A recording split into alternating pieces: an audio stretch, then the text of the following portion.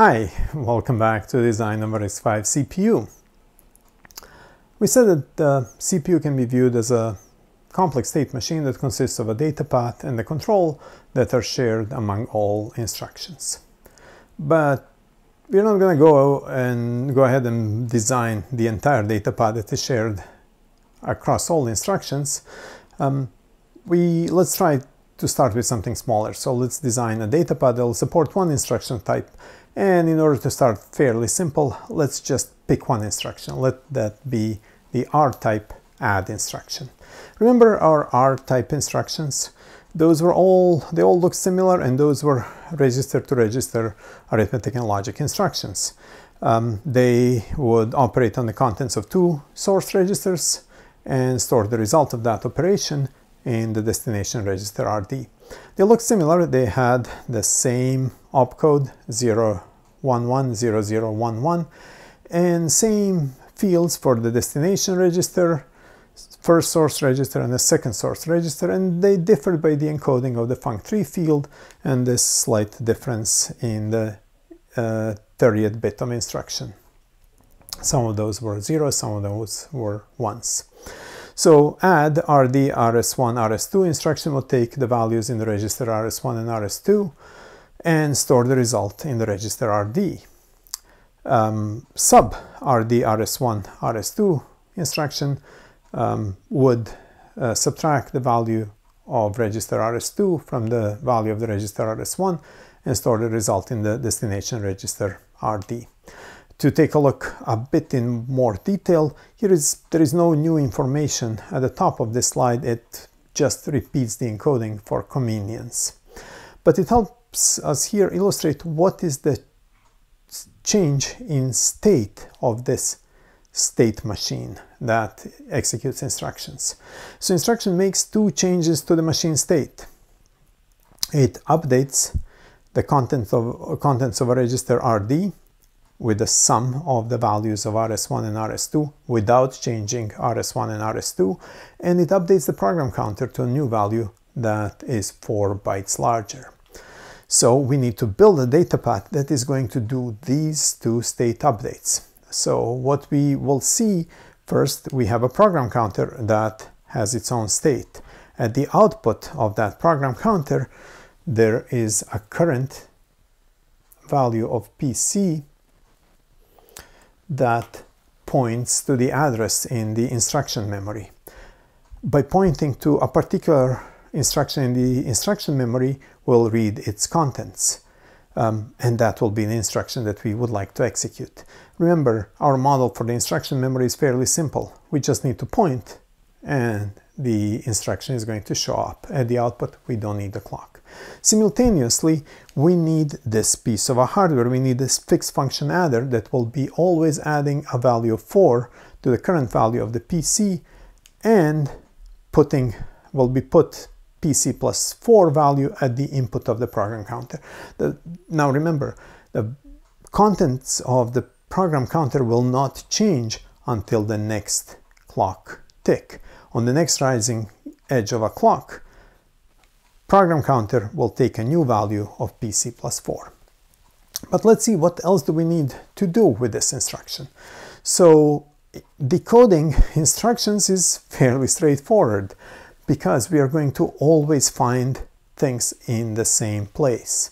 So our instruction here needs to point to the register file, and conveniently we always are pointing to the same places in the register file. We know that if we take a part of that instruction that contains bits 19 to 15, we'll point to the address of RS1. So all what we need to do, take those 5 bits from the instruction and connect them to the address port, the first address port of the register file. Remember, we are using a register file that simultaneously can read 2 registers. So we're going to take the second collection of bits, 24 to 20, and hook them up to the address of the second port.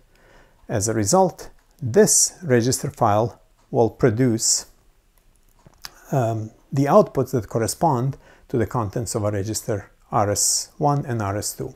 then all what we need to do is to add them together by using our ALU. ALU is configured to be very simple here, to just do addition, so this is just an adder. We'll get the new value at the output of an ALU that needs to be written into the register file. To where should it be written?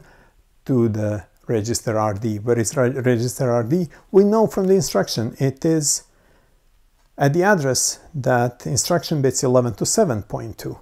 So on the next clock tick, we are going to write that into our destination register RD.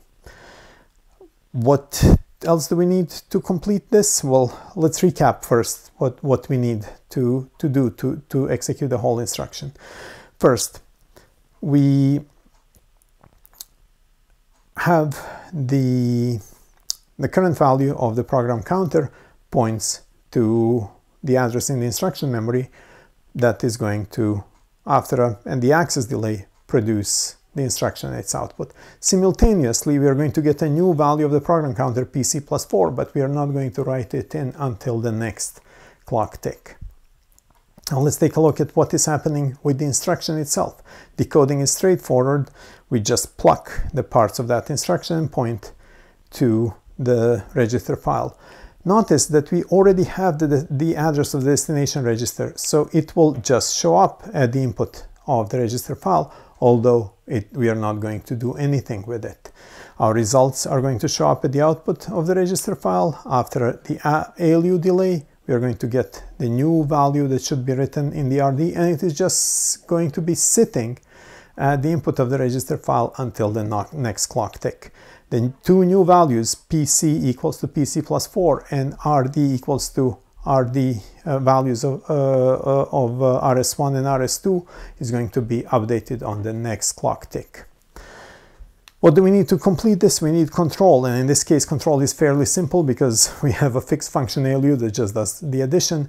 So all what we need to do is to enable register file for writing to. So we need to have this control register that enables writing into the register file asserted. The signal regwrite enable has to be equal to 1.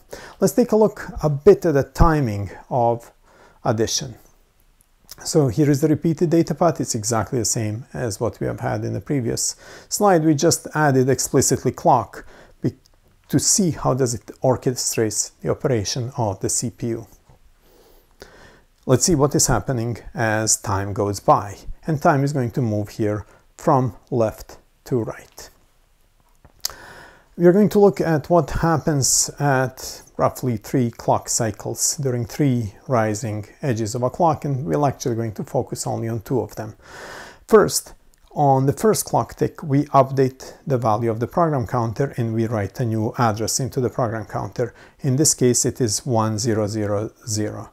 Hey, we are using some kind of a shorthand notation here. Yes, because the program counter has 32 wires coming out of it. So this signal PC will have 32 binary values. We are using bundle representation because it is really inconvenient to stare at 32 wires containing zeros and ones for a while. We would not handle it well after about 5 minutes. So we'll say this is a bundle that represents a hexadecimal value 1000, corresponding to 32 bits. Okay, our current address is 1000, and the value that we are going to get at the output of this adder is 1004. Okay, that is going to happen after the adder delay, so this adder has a little bit of a delay. The next thing that is going to happen at about the same time, after the access time of the memory, we are going to get a value at the output of the memory. That value here is the new instruction. That instruction is another 32-bit binary number, but that binary number, instead of writing it a hexadecimal value, we did another shorthand notation. That shorthand notation basically says that we disassembled it and we got add x1, x2, x3 as the value on our wires. So that's a fairly straightforward thing to decode. What we need to do is to point to parts of that instruction to the addresses of the register file that contain rs1 and rs2, and we get the values x2 and x3 as the contents of the registers x2 and x3. Very good. Now, in the next step, we perform the ALU. We again have a bit of a delay there that corresponds to the addition delay, and the output of that register, that ALU, we get a new value after a propagation delay. So some of the values of register 2 and register 3 is sitting on these wires, but it is not getting written into the register file for a while. It'll get written on the next clock tick, on the next rising edge of a clock. So on the next rising edge of a clock, we store the values of reg2 and reg3 into the register file. So simultaneously, as we are updating that value in the register file, that's when we are writing the new address into the program counter 1004, and we are continuing to execute the next instruction in the same order. Well, that next instruction better be an add, because we don't know how to execute anything else. We're going to see how we execute other things after a bit of a break. See you then.